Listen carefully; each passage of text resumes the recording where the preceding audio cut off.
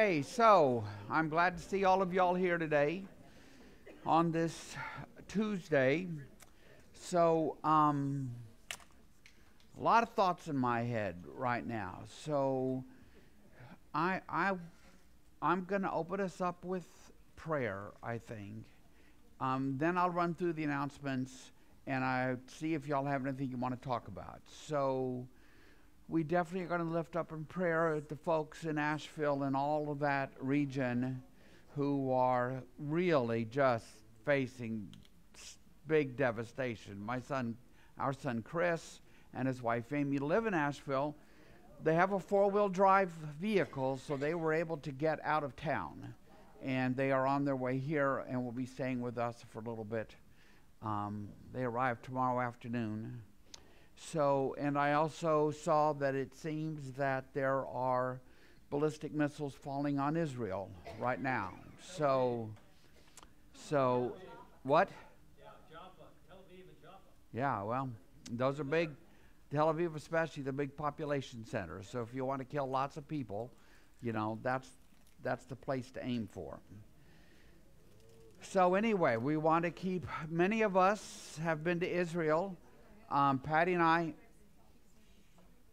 have been there 6 times.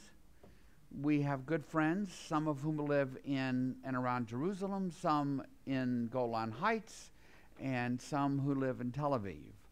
So, and actually, King David, the bus driver, if y'all remember him, he lives down in the King David. He lives down in the south. So please, we're going to lift all those folks up, and I'm just going to ask you to pray with me. Gracious Lord, we come to you. First of all, we are grateful that we can come together here today. There's a lot on our hearts and in our minds today. We pray for the people of Asheville and in Boone County and Chimney Rock and some of these places we never heard of, but we can't even believe the pictures we see. People who are just trapped. Nobody can get in, they can't get out. It's just a terrible, terrible situation. And so we pray that you will be with these folks, and we pray that those who can deliver help in a big way will do so really fast, because that is what's needed here. But we commend them all to your care.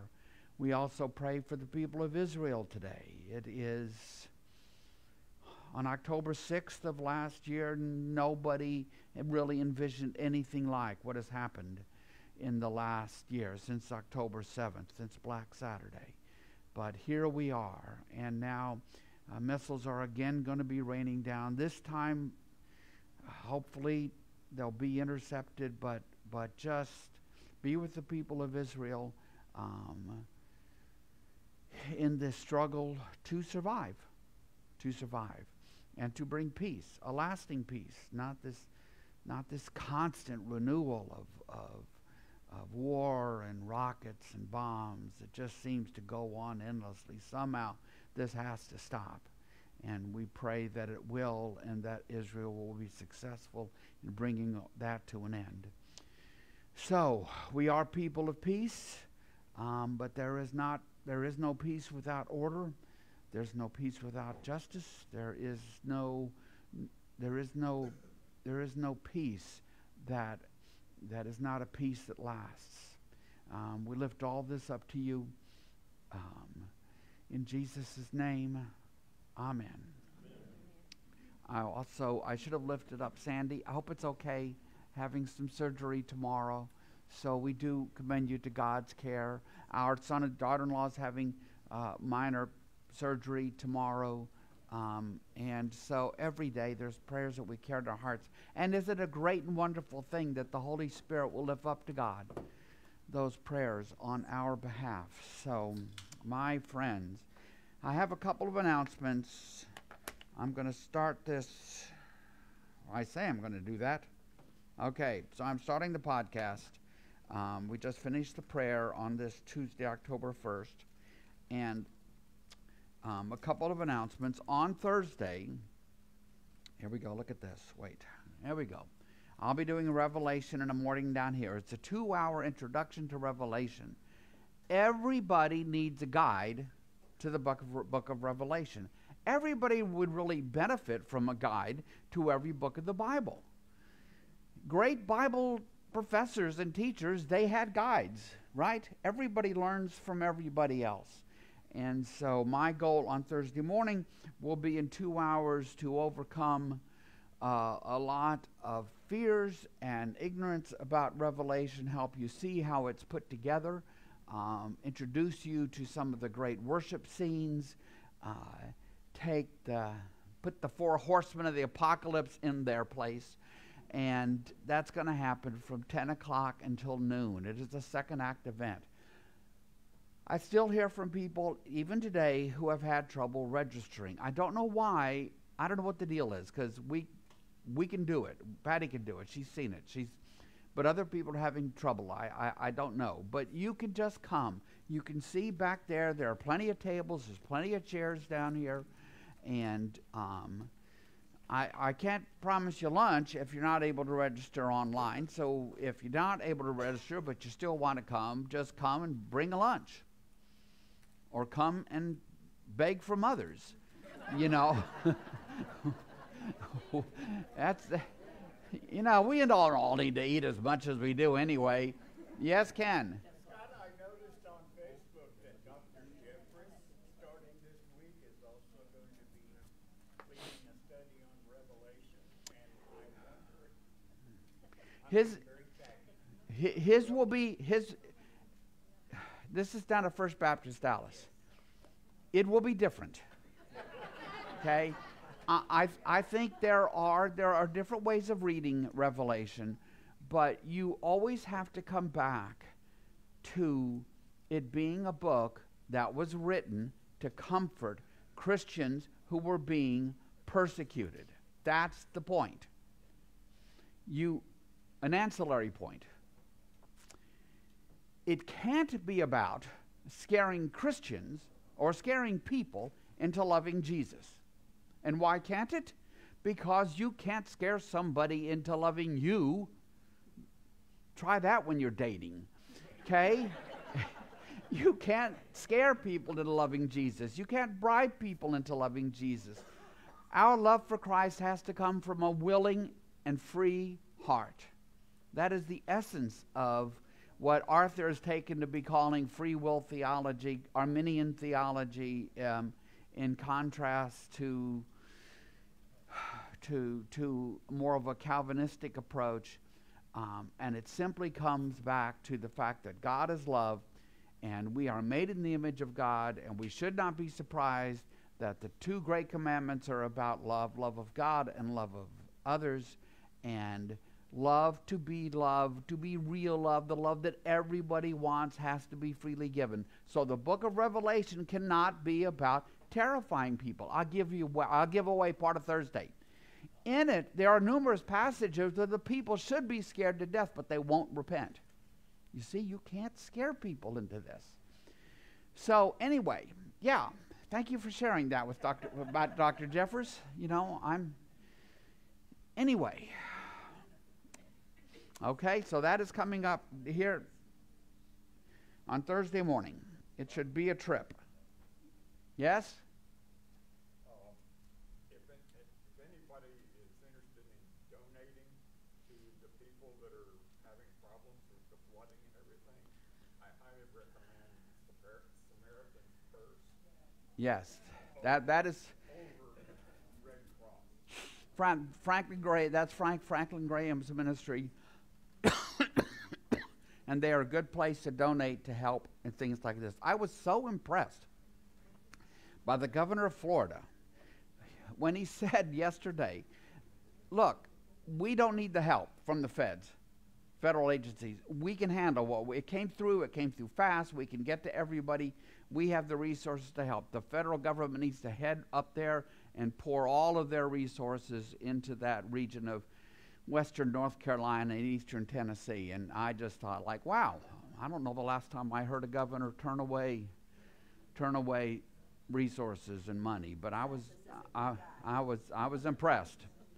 So, okay, other things. Yes.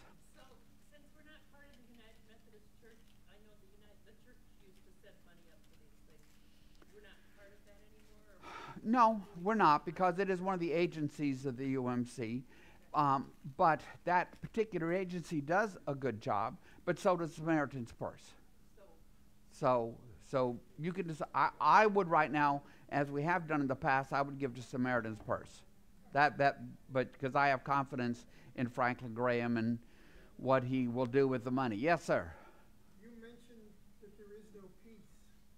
There is a way to have peace. Leave Israel alone. They won't bother you.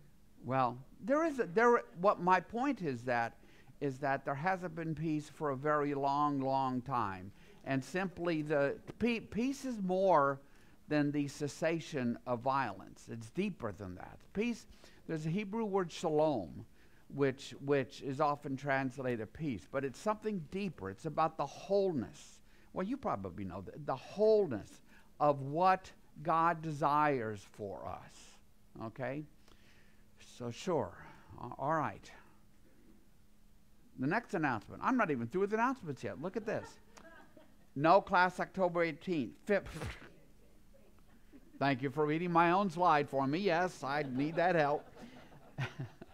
October 15th, because they're going to be doing air conditioning work down here. So that's what's happening, and there's no other place for us to meet that day, so we will just not have class on the 15th of October. All right? So, anything else before we plunge in back into the book of Acts? Okay. Well, where we are in Acts is that Paul is now going to arrive in Jerusalem. So I want to do just a little bit of map, photo stuff, just to help us get oriented. This is the map of Jerusalem in the day of Jesus and Paul. And the red arrow is pointing toward the temple. Now, the way the temple is put together is the same way the tabernacle was. You have a central building. In the tabernacle, it was just a tent, the tent of meeting, inside a courtyard. Okay, so there'd be a fence that they could take down and move, and then bare ground, and in front of the tent you had the big barbecue and stuff. Yeah, that's what it was. So the same thing here. Notice that there is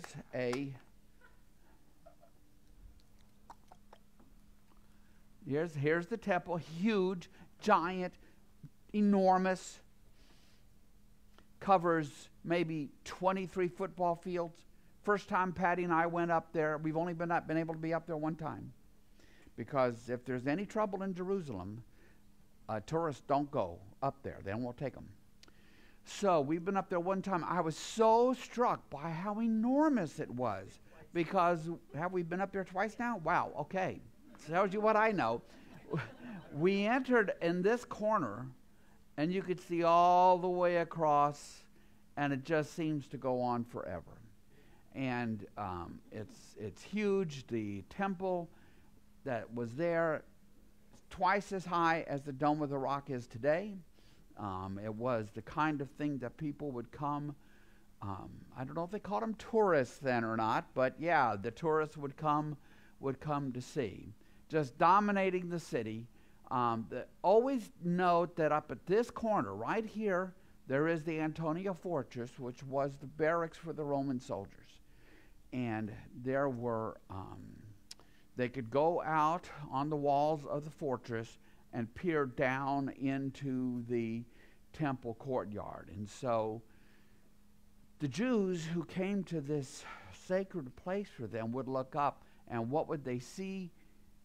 Roman soldiers, probably with spears, just standing there looking down into the temple courtyards. Where's the Wailing Wall? The Wailing Wall is right there. There's the Wailing Wall. These are the southern steps right here. If you've been there lately, you've at least sat on the southern steps. This is where all the broken sidewalk is, where the rocks are levered off below. And this is where the Dome of the Rock is. Okay, so now this is, I got too many gizmos here. This is a photograph of the temple, of the model in Jerusalem. I think most of you have seen this photo. Most of you have, if you haven't, stopped by outside the small chapel, right? The prayer chapel, I think we're calling it now. And you'll see a model there of Jerusalem that is much like this one, that was actually donated by our 2011 trip group, and the case, all the woodwork on it was done by Larry Phillips, who has since passed. But this is the temple, enormous, dominates the whole city.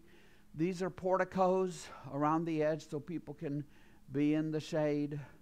This is the eastern gate. Some people think there was a causeway coming out here across the Kidron Valley. Other scholars say no, there was no causeway. You know, we like to think there's great certainty about all these things from the ancient world of 2,000 years ago, and there's just not. We can't be certain about everything. So there's plenty for scholars to argue about, which is great because that's how they make their careers. All right. So this is the third missionary. Yes? What would the Mount of Olives have been? Would that have been? Okay, so let me go back a slide. Yep. Okay. The Mount of Olives is right here. So you would be here and you would be peering down. This is the Mediterranean out here. Behind the camera is the Jordan River. Jordan, well, modern day Jordan, it's east, okay? So behind the camera is east. So you're looking west, and this is the Mount of Olives. And when Jesus, during Holy Week on Wednesday night, he leaves the temple and makes his way with disciples and sits down on the Temple Mount, and he weeps for the city, right? He just, you know, he knows what's coming. He tells them that their generation will not pass away until they see Jesus' vindication. So which will come in 70 AD, because in 70 AD the Romans will come to put down a revolt, and all of that stuff there will be gone. It'll be wiped clean. Those are the stones that are laying on the sidewalk beside. So this is where Paul is headed. A lot of the activity happens in the temple and in the temple courtyards and on the temple steps, because that is the center of the city in every sense, in every single sense. All right? So here is the map, the third journey we've been on, and now he has been making his way back. And we left it last week when he was about to arrive back in Jerusalem, okay? Jerusalem is just a little bit off the map right there, okay? What?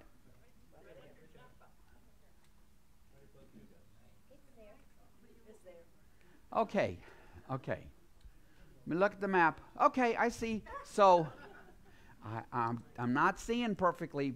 So this is the Sea of Galilee, right? Right there. This is the Dead Sea. So yeah, there's Jerusalem. Okay, very good. All right. So turn in your Bibles to the book of Acts. I will do the same thing.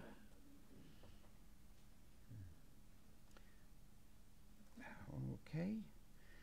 All right.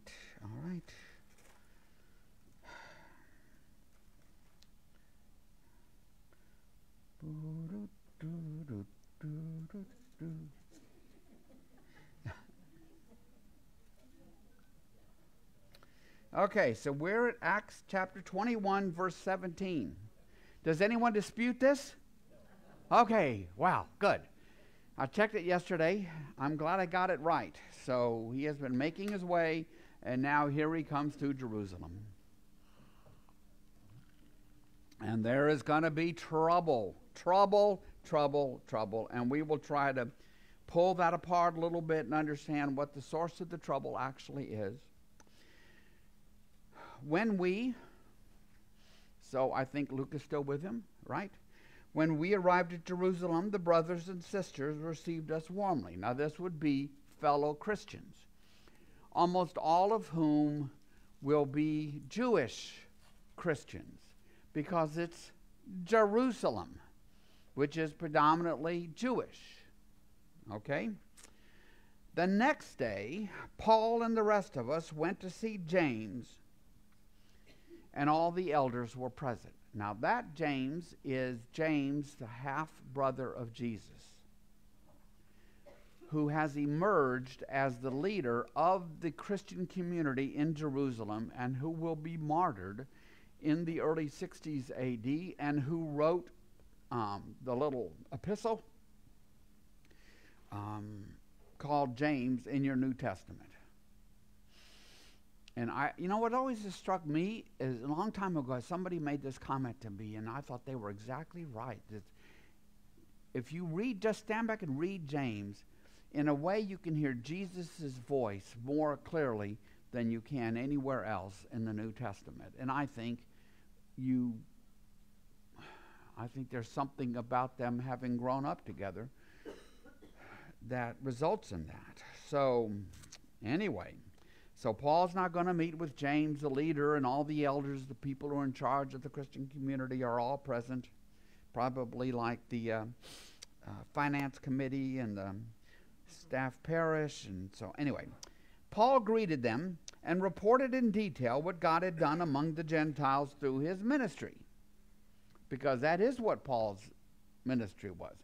Paul's primary mission was to carry the good news of Jesus Christ to the Gentiles. And he's been doing that for years. This is his third journey.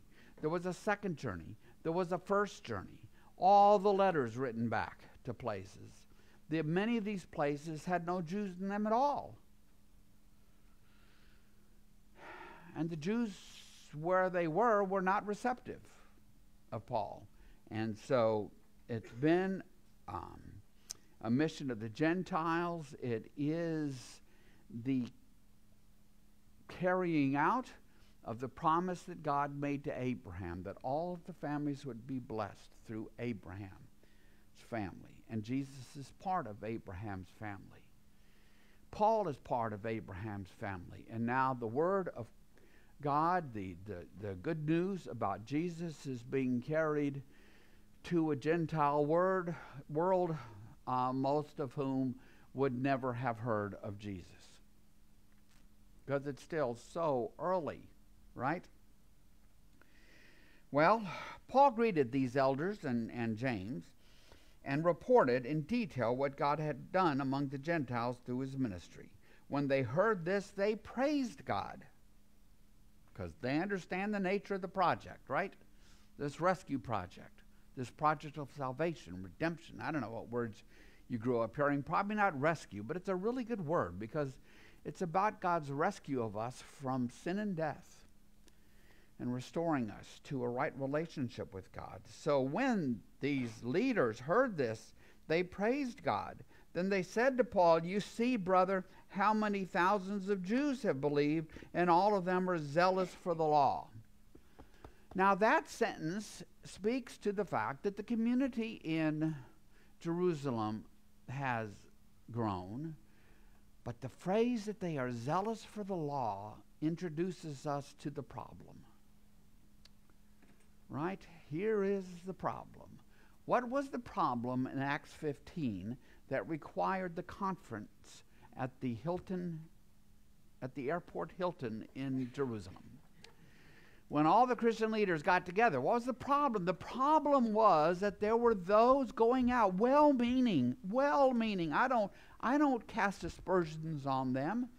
A person can be well-meaning and still be wrong, right? So I will say they were well-meaning, and what they wanted to do was to say to the Gentile Christians, you need to keep the law of Moses to be a proper Christian,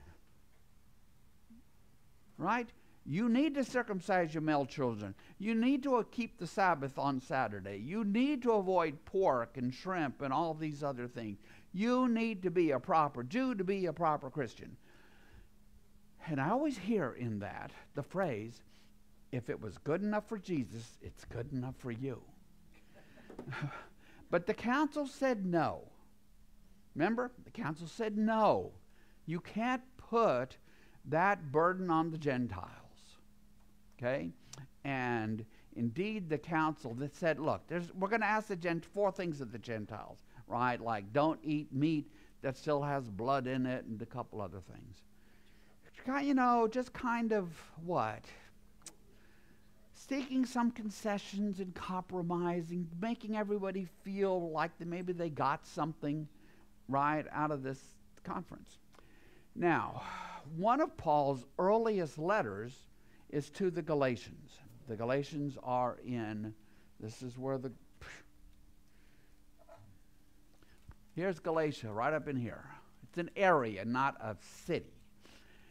And he's writing to the Galatians. It might well be the oldest letter we have from Paul, which would place it maybe 48, 49, on the heels of his first missionary journey.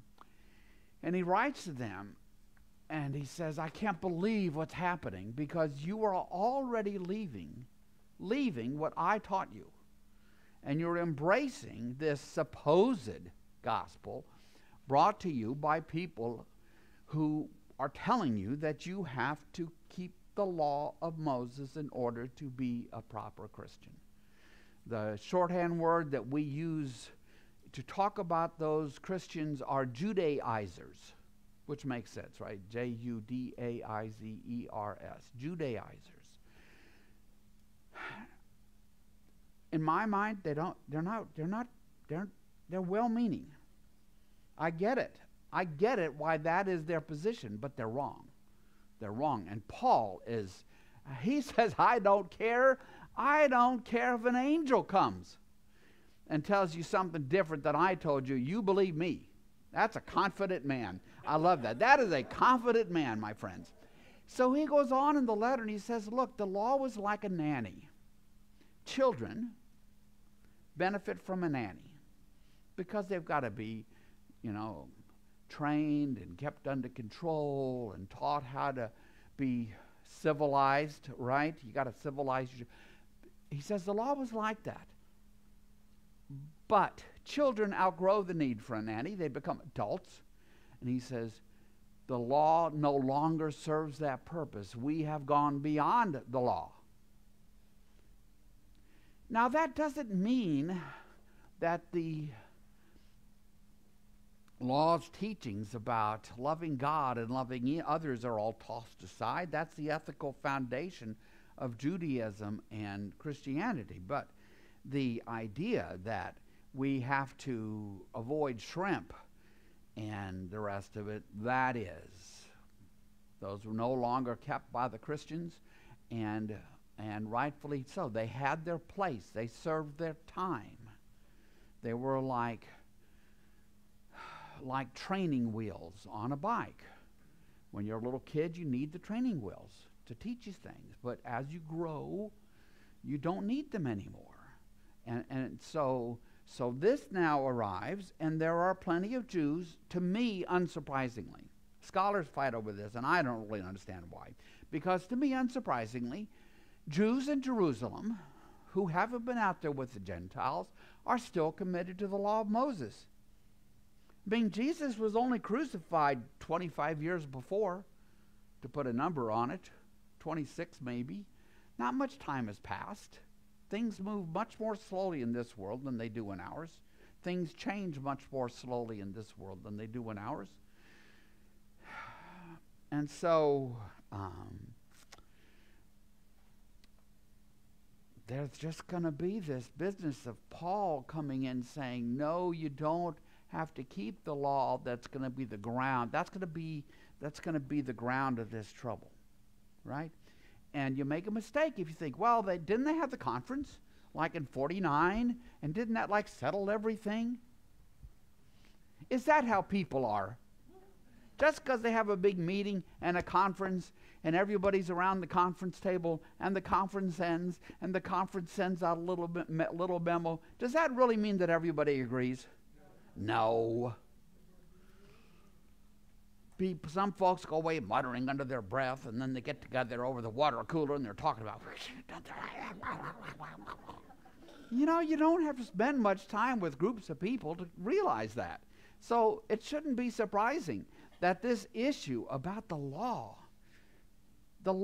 is the defining, it's the definition almost of what it meant to be a Jew. Not quite. A Jew was the one who worshiped God, but boy, the keeping of the law is close. Joseph, we're told in the Gospel of Matthew, is a righteous Jew. You're told it, I think, maybe 5 times.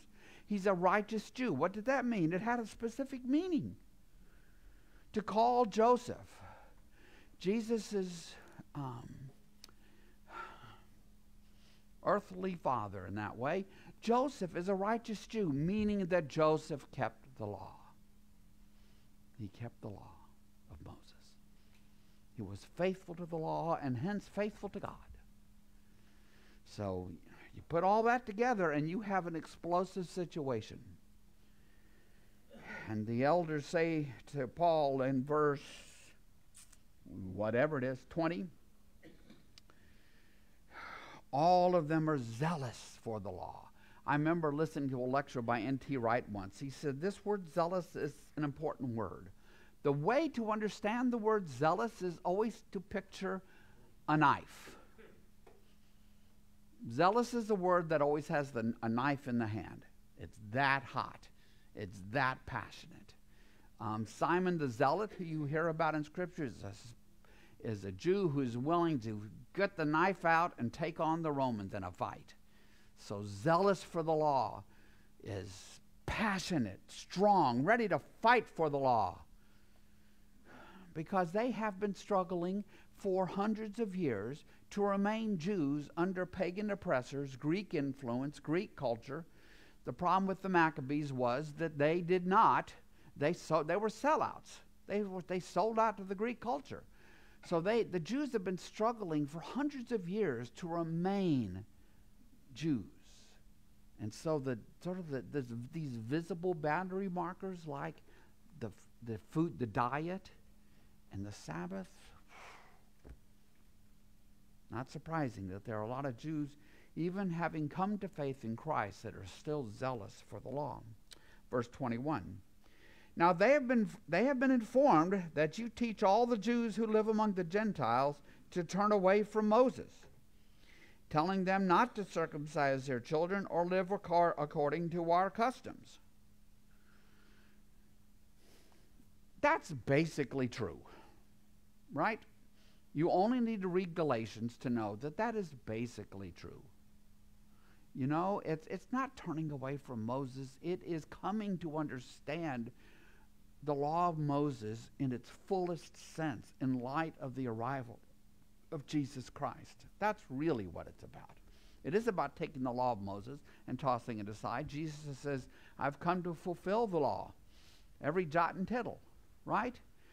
Jesus was a righteous Jew, but like everything else in the world, everything changed with the arrival of Jesus.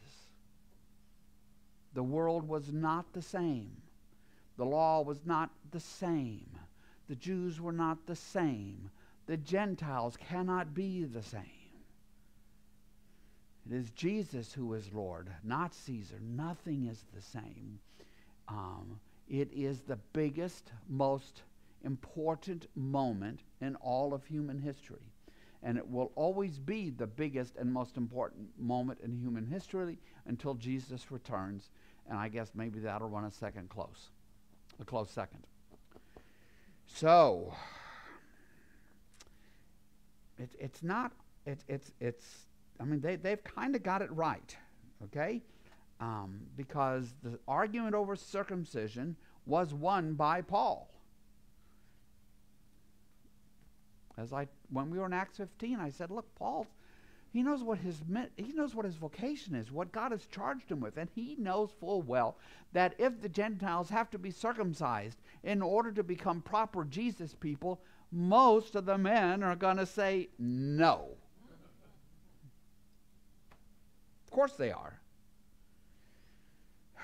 So, verse 22. So they say to him, what shall we do? they will certainly hear that you have come. So do what we tell you. So here they are. They're going to try to come up with a plan to make Paul more acceptable. Right? Which is not a new thing to Paul's ears. Timothy had a Jewish mother, a Greek father, and Timothy was uncircumcised. Paul told him to get circumcised so that Timothy could get an audience with the Jews that he was helping Paul carry the gospel to. Yep. Remember? So, this idea of doing what you need to do without watering down the gospel, doing what you need to do to get heard, because nobody can, as in Romans 10, how can they be saved if they don't hear? And how can they hear if there's no one to preach the gospel to them? So they tell him, okay, here's what we want you to do. Verse 23, there are 4 men with us who have made a vow. Do we know specifically what kind of vow? No. Might it be a Nazirite vow? Maybe. I don't know. Probably not. Just some kind of sort of vow of the day. By that, what does it mean? Okay, so what it means is that these 4 men have done something, taken a vow, maybe some other things that go with it, to sort of set them apart, to consecrate them to God for a time. Maybe not the whole lives, but for a time. So, take these men, Paul is told, join in their purification rites, and pay their expenses. That's always a way to try to get accepted, isn't it? Right? Just open up the wallet, Paul. I mean, well, let's get practical here. You know, sure. Take these men, join in the purification rites, pay their expenses so that they can have their head shaved. Okay, like, wow, okay, now we know. This is part of what they're doing. They are shaving their heads as part of their vow, their consecration. They're setting apart for, a special thing. Okay. Then everyone will know there is no truth in these reports about you, but that you yourself are living in obedience to the law. Now there's a really fine point here. Just because Paul says to the Gentiles, no, you don't have to live according to the law of Moses to be a proper Christian, that doesn't mean Paul won't. You see what I'm saying? He's a Pharisee. Indeed, the letter sent out by the conference in Jerusalem says, if you want to live by the law of Moses, cool, fine, no problem, baby. But don't impose it upon the Gentiles. So Paul, if someone knew for a fact that Paul kept the law as best he could in terms of his diet and the rest, and his work week and the rest of it, I would not be surprised. He didn't have to set all that stuff aside.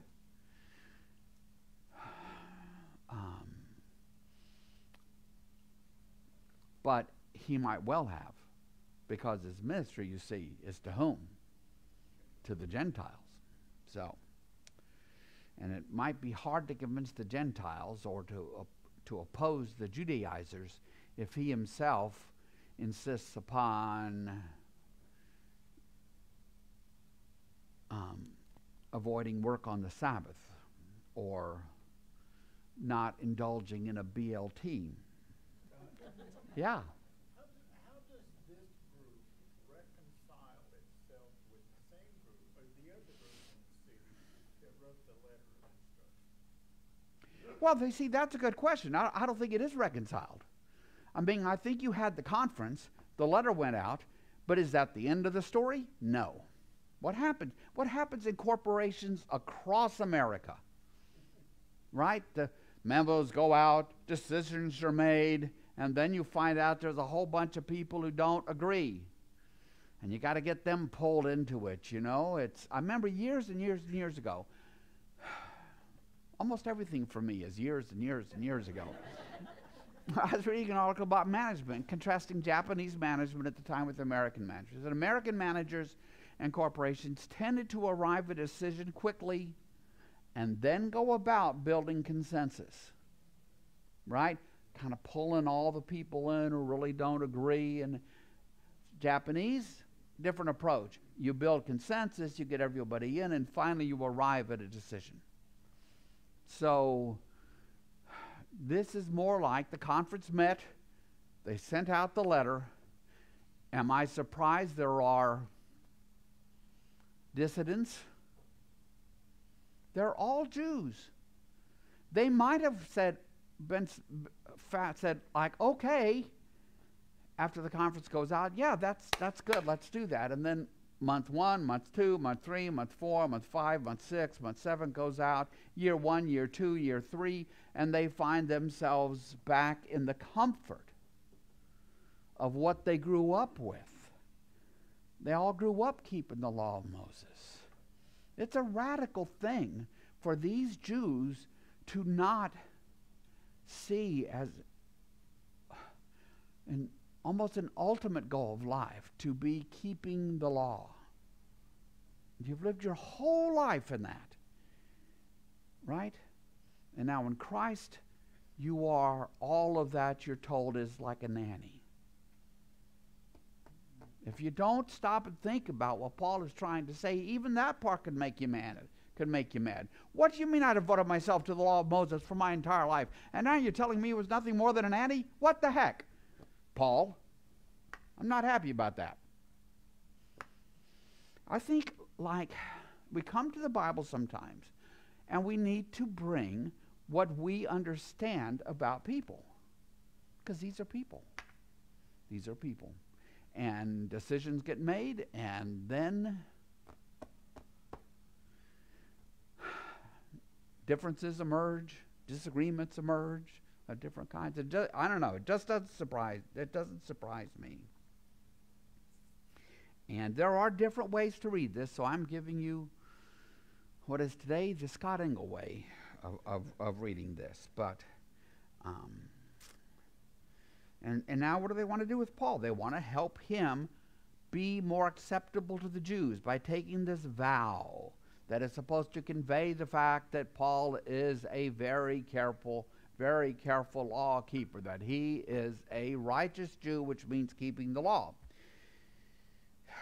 Verse 25. As for the Gentile believers, this group says, we have written to them our decision that they should abstain from food sacrificed to idols, from blood, from the meat of strangled animals, and from sexual immorality, which is basically the conference findings. So they are going to reiterate to the Gentiles, the conference the conference decision from some years before. And I don't see any reason to call this like some duplication. I mean, Luke, or whoever wrote this, would have to be sort of an idiot to say one thing in chapter 15 and then decide, well, I'm going to take the same thing, and just put it here. No, I think it happens twice. Might have been 3 times, 4 times, 5 times, 6 times. I think this is a monumental argument in the early church.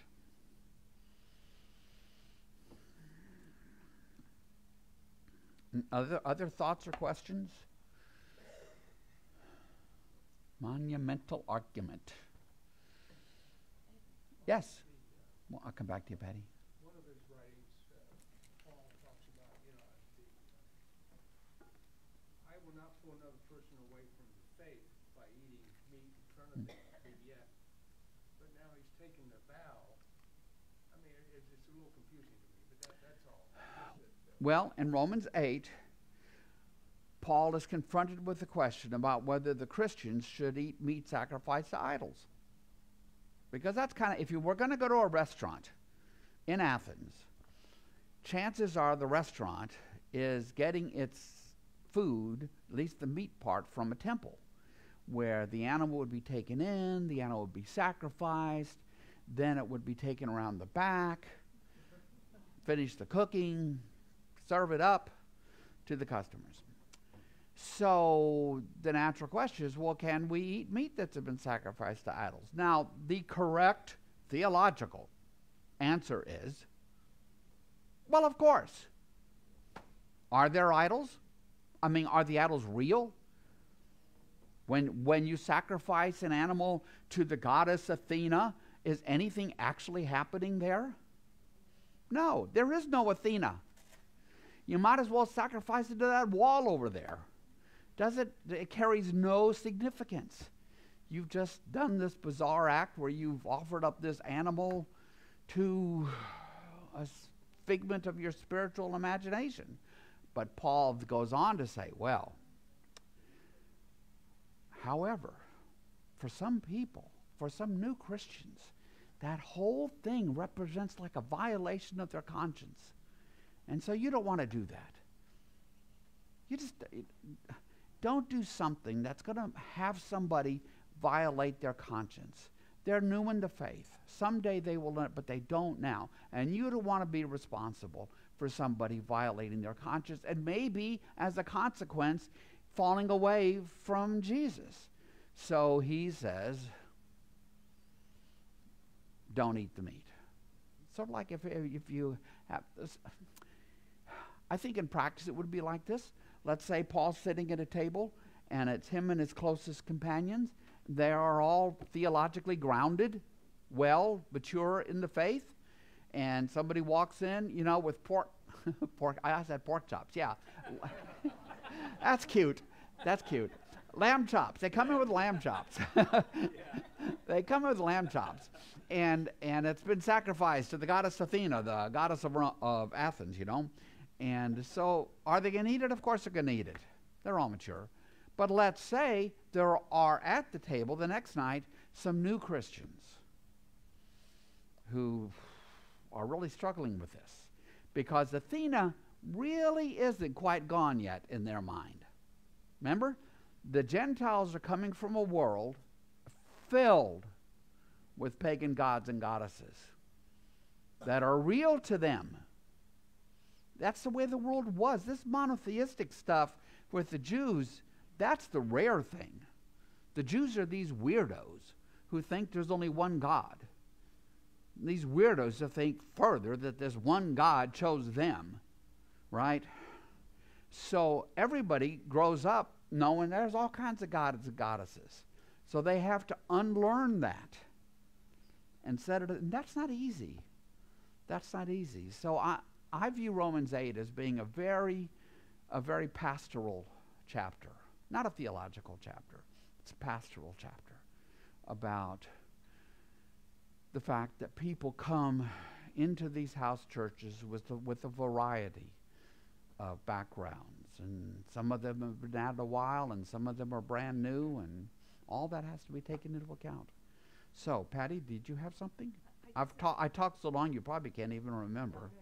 It was from the beginning of this, when you mentioned James. Somebody wanted to ask you, when did you say James was martyred? James was martyred. The tradition is that James was martyred in the early 60s, like maybe 63.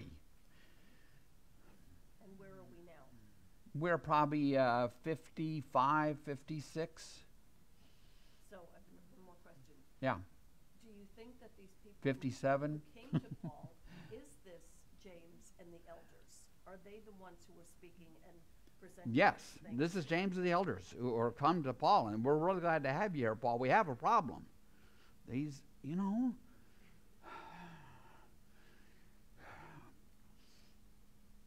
I don't read this as being about a problem with the Jews in general, though they're included in this, but even among the Jewish believers.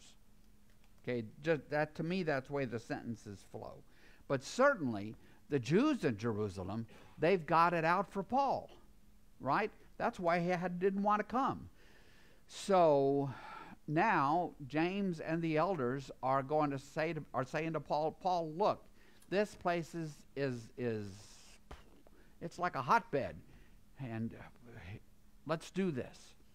these 4 guys, you're going to shave your heads, you're going to pay their expenses, and try to help the Jews understand that you are still a righteous Jew, obedient to the law. And that would be, I think, at the Jewish believers who, I think, have not given up their commitment to the law, which they don't have to, and as well as the reception Paul would get from the larger Jewish community. So Scott, at this meeting, this council meeting, I guess, there weren't any apostles there, obviously, or Mark probably would have mentioned it in his writing. So this was James over the church, not the apostle James, which is the head of the church, right? Are you talking about? You have James, the son of one. James and John are the sons of Zebedee. Okay, this is not that James. That's not, no. This Right. is the half. I believe that James is already dead. Is he not? He might be.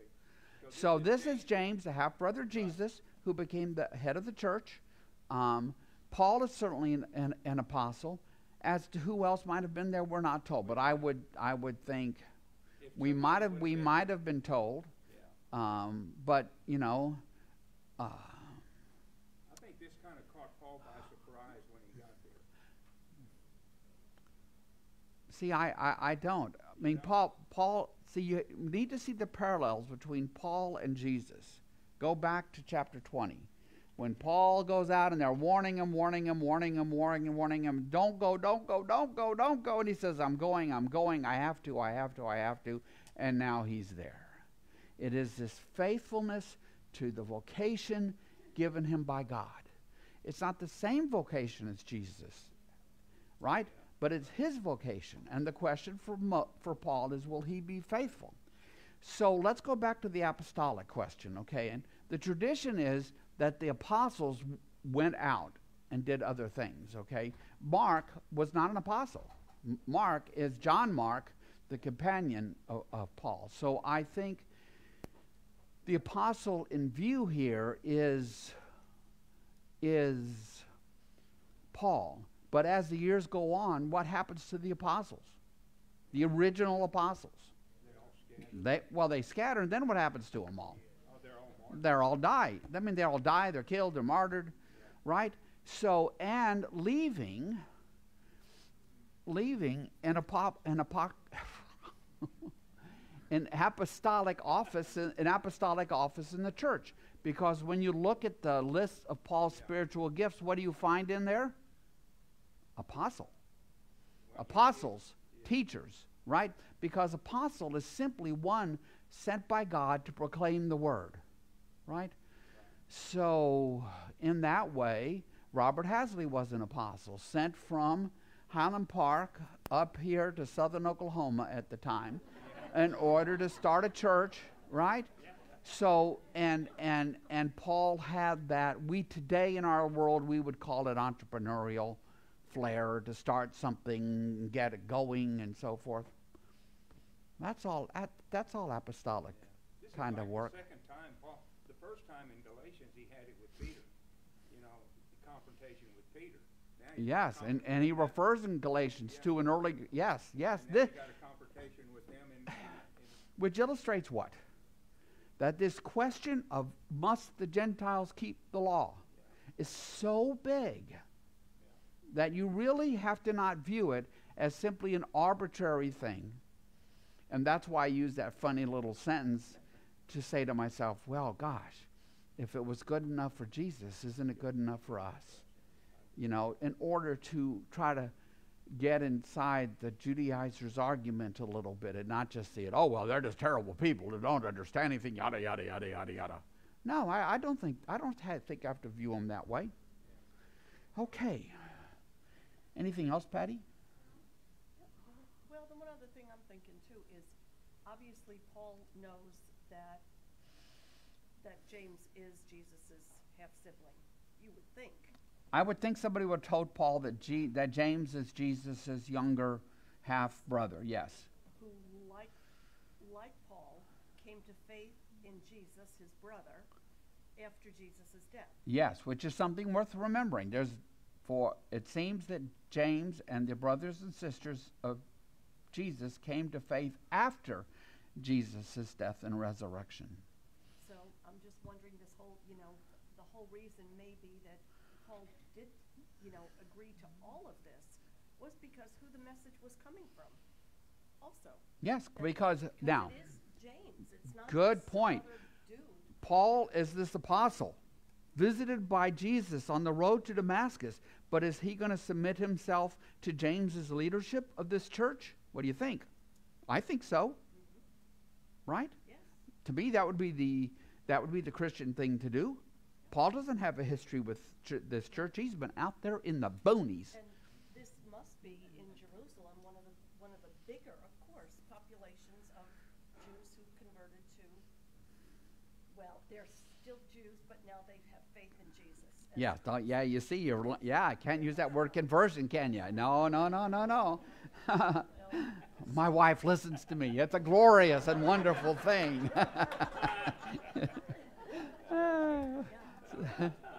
Yeah, so, It's like a big dog talking to him, like, this is what we need to do to make this, yeah, James is like a big dog, because you go back to the conference in Acts 15, who's in charge of the conference? James. So I heard a voice over here first, and I'll come back over here. Yes?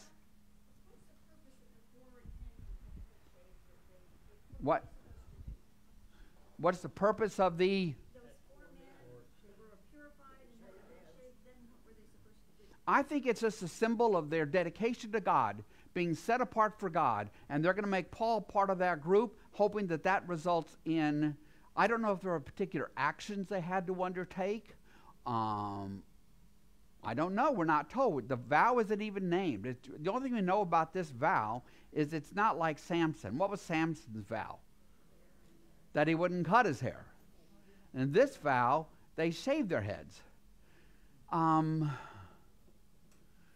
So, I mean, you could do the same. There's probably churches where people take vows now, like for the next month.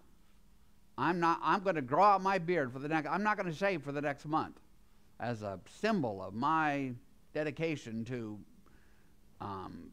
something, God maybe. Just a symbolic, but we wish we knew more, don't we? We wish we knew more. We're told very little. Only enough that obviously James and the elders believe that this vow, that this way with these four guys might well be enough to get Paul accepted by the Jews in Jerusalem, Christian and not. So then there was a hand over here. Yes. Isn't this what separates us from Jews right now? The difference of following the law and being Christians? What separates us from Jews today, the law is secondary. The law follows. What separates us from Jews today is that we have put our faith in Jesus Christ, our Lord and Savior. That's what the membership button says in the body of Christ. And Jews have not. That is the starting point. You work your way down, and you can get to different understandings of the law and so forth. But understand, even among Jews, there's a wide variation in the way that they understand the law in the 20th and in the 19th, 20th, and 21st century. You have the Reformed over on one side, who have completely reimagined the law, over to the ultra-Orthodox on the other side, who attempt to keep the law in every single possible detail from the ancient world translated into the world of 2021. Okay? So, but the focus is not on the law, it is on Jesus. Okay, anything else? All right. Well, verse 26. So the next day Paul took the men and purified himself along with them. Then he went to the temple to give notice of the date when the days of purification would end and the offering would be made for each of them. That's why Paul brought his wallet. So we wish we knew more. I'm guessing there are scholars who make guesses about exactly what is happening here, but this is the implementation of the plan brought to them by James and the elders. Now, when the 7 days were passed, so that now we know that's how long the purification is. No surprise there. 7 is a very common number. It is for purification rites and so forth. If a Jew touched a dead body, they were unclean for a week, and they would have to go through some rituals to get clean. When the 7 days were nearly over, some Jews from the province of Asia saw Paul at the temple. Now these are just, I take it that these are just, how can I say, just plain old not believing in Jesus Jews. Okay, so they've been up there. They might have encountered Paul or heard about Paul because of all his travels up there. Asia is, see how on the map there? Asia is Asia Minor, modern-day Turkey. Well, they stirred up the whole crowd, and they seized him, and they shouted, "Fellow Israelites, help us! This is the man who teaches everyone everywhere against our people and our law and this place, and besides he has brought Greeks into the temple and defiled this place." Now that's a no-no. There are places in the whole temple grounds where Gentiles can go, but not into the most innermost parts. And Paul, there's no reason to think that Paul wouldn't respect that. I would respect that. And we get a parenthesis. They had previously seen Trophimus, the Ephesian, in the city with Paul and assumed. What does assume make out of you and me? I don't even need to answer that, do I? And assumed that Paul had brought him into the temple. Right? And Trophimus is a companion of Paul's. We meet him. He's referred to elsewhere in Paul's letters at a few occasions. He's a Gentile, and no indication Paul brought him to a place where he shouldn't bring him. Right? But people rush to assumptions. People are, I think, are still, to me, it's just, again, very understandable that a lot of people are up in arms about this Jesus thing. It hasn't gone away, right? The Jewish community, the Jesus community, which the Jewish leaders tried to stamp out right at the beginning. Remember, they're arresting James and John and the rest of them, trying to put it down. Remember, Paul himself went around trying to round them up, went to Damascus trying to round them up. The community is still there. The community is growing. And I think there's still a lot of heat around it. In any event, they recognize Paul. That is something. They must come from a place where Paul had gone into the synagogue and preached the good news of Jesus Christ. And what would their view be of Paul? Exactly what they said. Blasphemer.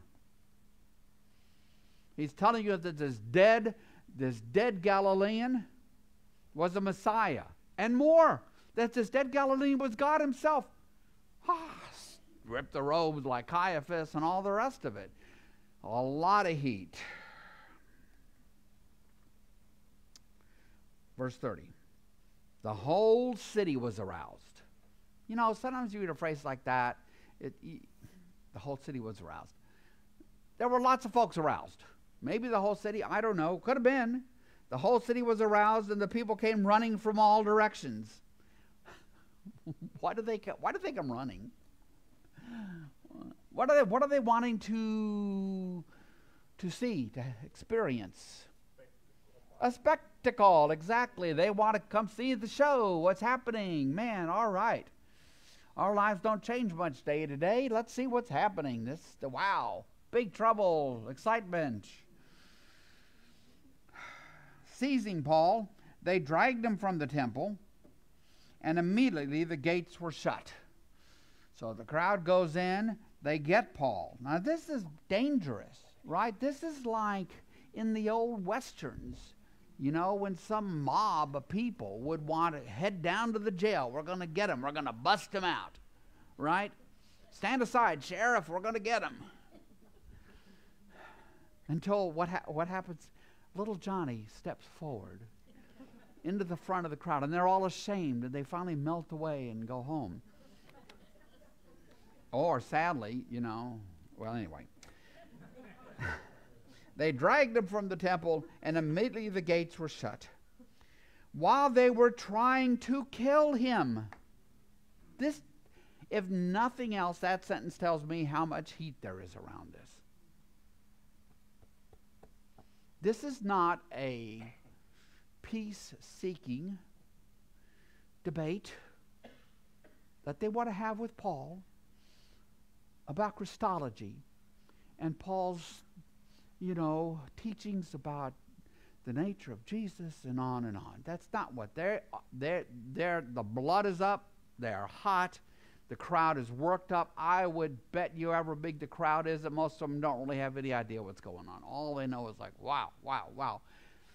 This is what people do. This is why we talk about there being this darkness in the human heart. Because this happens way too easily. Still happens. Still happens. Of course it does, because there's still a darkness in the human heart. There will be until Jesus comes back. Well, while they were trying to kill him, news reached the commander of the Roman troops that the whole city of Jerusalem was in an uproar. I'm going to add a sentence. And the commander proceeded to sweat profusely. So why would the commander sweat profusely? Order. There's two jobs. Collect the taxes, keep the peace. Disorder is trouble. Why is disorder particularly a trouble for Rome? Well, no taxes. Why else? They have an empire. They have, you know, you usually view the Romans as these big conquerors just rolling over all these people. Usually they were invited in to settle disputes. That's how they ended up in Judea and Galilee and so forth, because they were invited in 63 BC to settle a civil war. But once they arrived, they didn't leave. And so they had widely disparate peoples, particularly on the fringes of the empire. And trouble threatened the security of the empire in the sense that if groups somewhere were successful, it would lead dissident groups otherwhere, rebel groups other places, to be successful. So they were very focused on keeping the peace. It is said that they ruled the empire with an iron hand covered by a velvet glove. An iron hand covered by a velvet glove. They just wanted the taxes collected. They wanted the peace kept. And now the peace is being threatened. Okay? So, back to what's actually written in the book of Acts, verse 32. He at once took some officers and soldiers and ran down to the crowd. When the rioters saw the commander and his soldiers, they stopped beating Paul. Wow. Now, this treatment at the hands of the crowd is not it is something that Paul is used to. In 2 Corinthians 11, he lists some of these things, all these things that happened to him. And now he is in Jerusalem. He's a Pharisee who learned at the foot of Gamaliel, one of the great rabbis of the day. And this out-of-control mob, most of whom probably don't even understand what they're there for, they're just beating him. There is indeed a darkness in the human heart. But when the Romans come running, the crowd stops. Why? What? Authority. The Romans have all the weapons. The Romans have the soldiers. Swords. Spears. All of it. So the commander came up and arrested Paul and ordered him to be bound with 2 chains. He doesn't know what's going on, but this is going to put an end to it. He takes Paul, binds him with 2 chains. Then he asked who he was and what he had done. Some in the crowd shouted one thing and some another, and since the commander could not get at the truth because of the uproar, he ordered that Paul be taken into the barracks. What barracks? There you go. Right there, the Antonia Fortress, right there.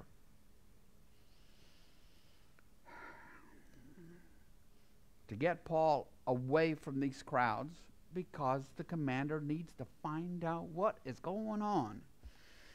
When Paul reached the steps, the violence of the mob was so great they had to be carried by the soldiers. What does Luke convey to us here? This is a huge, violent mob scene. This is kind of like a riot. This is what happened in Ephesus, in the stadium there. The crowd that followed kept shouting, "Get rid of him, get rid of him, get rid of him." Sounds familiar. Crucify him, crucify him, crucify him, right? I think it should sound familiar. The parallel here is between Jesus and Paul. So, when we come together next week, which we are next week, it's on the 15th of October that we won't be here. When we come together next week, we will just pick up right there, and Paul will begin to try to explain himself. Okay? So, any closing thoughts, questions? Yes, Ken. I don't know if this was the intent of Luke in writing this, but it seems to me, I see it emerging that the future of the Christian church lies not with the Jews, but with the Gentiles. I don't know that Luke meant to write that. However, that is what would happen. But why does it happen? Why does the movement become dominated by Gentiles? It's just sheer numbers. In the Roman Empire at this time, there's probably 60 million Gentiles. How many Jews? 500,000? Million maybe? So the movement becomes, the Jesus movement, the church becomes completely dominated by Gentiles because they bring big and bigger and bigger numbers until finally, with Constantine, the empire converts to Christianity. Of a sort. Right? Of a sort. Which we could talk about another time. All right. So, I'll close this in prayer. Gracious Lord, as we leave here today, just hold us close. Be with Sandy tomorrow in her surgery. Be with our daughter-in-law, Courtney, tomorrow in her surgery.